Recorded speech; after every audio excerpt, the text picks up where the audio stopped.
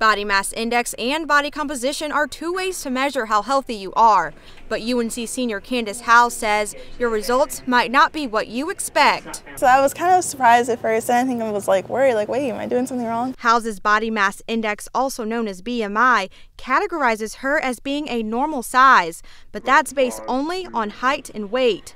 Graduate assistant of the Functional Movement and Fitness Center, Jordan Lee, knows BMI can leave out important details body composition tests reveal. The skin fold test, which you're kind of grabbing a section of skin to see how much skin and fat are in that area of the body. For the handheld bioelectrical impedance, it's a little device that you hold your arms out straight, and there's a current that's sent through your body. These body composition tests show the percent of fat in your body compared to everything else, like your muscles and bones, and gives you ideal goals based on age, while BMI simply tells you if you're obese, underweight, or somewhere in between.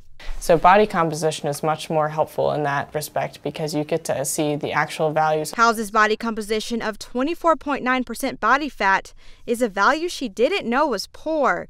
A good range for women in their 20s is between 17.3 and 19.4%. But remember, her BMI put her in a normal weight category, failing to consider what type of weight she's made of. So when someone says that they lose weight, you have to determine what type of weight did they lose. Is it good weight that they lost, bad weight that they lost? Something BMI can't tell you, but body composition tests can. Your body can tell you a lot of different things depending on what you're looking at, so you kind of have to always evaluate yourself from a bigger perspective and not just look at one thing.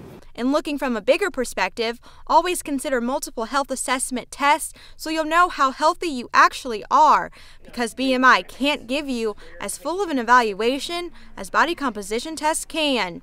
In Chapel Hill, I'm Alexis Simmons reporting. Which most people do not qualify as normal, which is pretty much everybody's normal.